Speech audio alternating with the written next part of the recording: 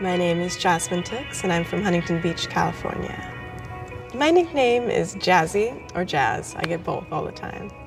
I guess it could be related to my personality a bit, the jazzy part, a little bit of, spunk and fun.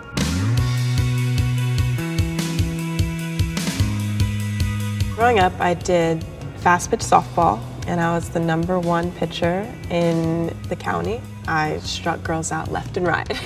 That was my life, basically. And then I ended up quitting because I was getting actually too fit to model, and modeling was my dream, so I kind of had to pick one.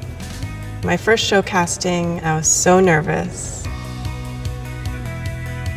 Ever since I was a little girl, I would watch the shows and watch Tyra Banks walk and all the VS supermodels walk, and it was always my dream to be on that runway. And I would do little fashion shows at home, for my mom walking down the hallway, wishing it was me with my little wings. So I think it would be a childhood dream to do it.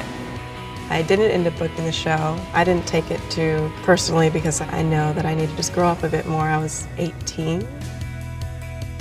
Wow, you've been working out. You've been working out. You look good. Love it. Yeah. When I got my first call from my agent in 2012 for the show, he just said it so nonchalant, and it's like, "Hey, you booked the VS show," and I was like, "What?